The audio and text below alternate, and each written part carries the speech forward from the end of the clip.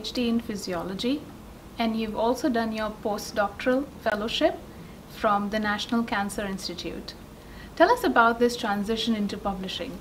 So after my PhD, I did my postdoc, and as I was planning for my next step, I started looking at different jobs. And one of the positions that I kept on seeing and being advertised was for the publications ethics manager at the American Physiological Society.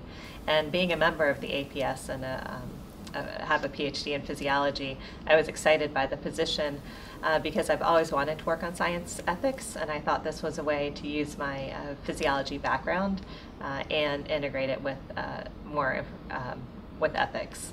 And I thought it was almost the perfect fit for the job. It was something that I did not plan for when I started my PhD. I always thought I would end up being an investigator, but over time I thought that maybe a different role to use my PhD would better fit my personality.